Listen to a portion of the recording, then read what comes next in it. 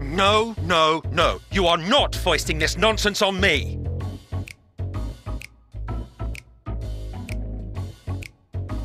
I'm given to understand you have the power to help the Charybdis, and should be quite willing to do so. And so I appeal to your better nature, most benevolent Emet-Selch. Please teach her to fly. Or else Hermes will transform.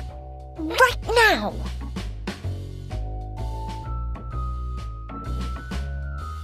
Now, there's no need to go quite that far.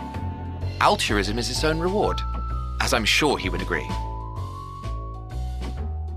Oh, would he now? And who contrived to put me in this position, pray tell? Nothing so devious. I merely suggested a possible course of action.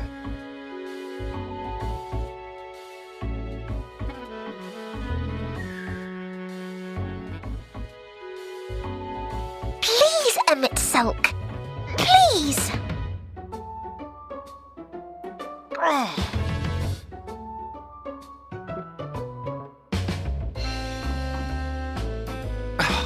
I did not come all this way to play nursemaid to your creations. I'd thank you to remember this favour and let it be the last.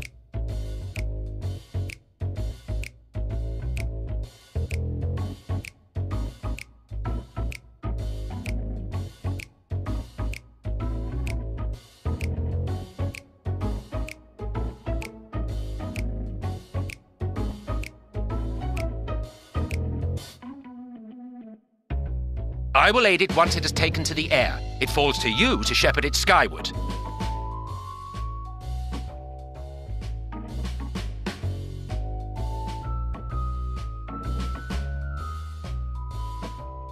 Well, let's relax and enjoy the spectacle, shall we?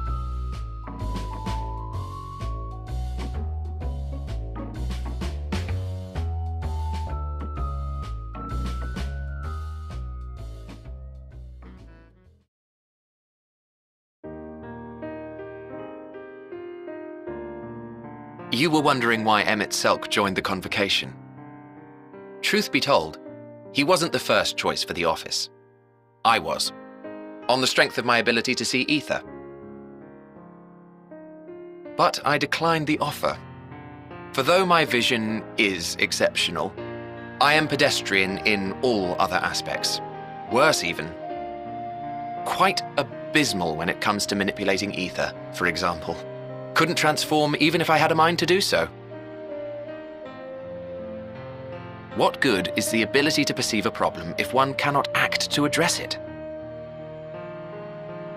Emet-Selch has no such shortcomings. He excels in vision and manipulation both, the latter to an extraordinary degree. If there is a mage more powerful, I do not know of them.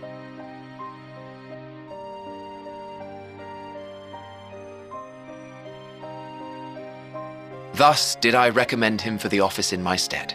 And I wasn't the only one. Far from it. Countless others vouched for his skill and character. People the world over, to whom he had previously lent a helping hand. Oh, how surprised he was. Claimed he hadn't done anything remarkable for anyone. Modest to a fault. He deserved every bit of acclaim he received. Yet he may well have gone unappreciated were it not for a mutual friend.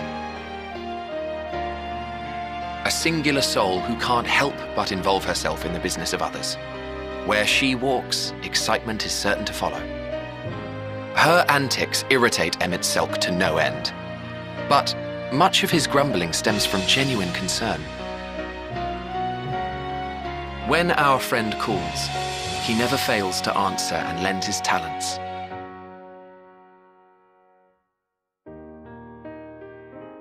And in the course of doing so, he himself came to be recognized and respected by those around him.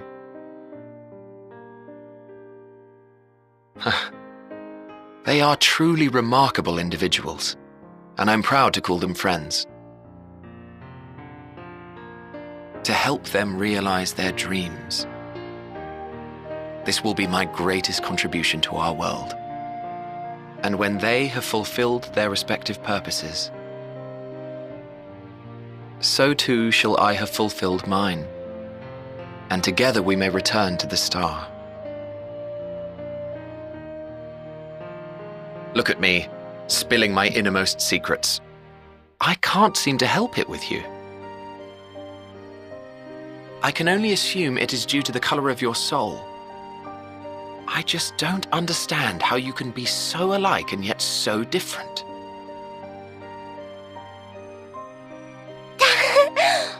Well done, my pet. Well done!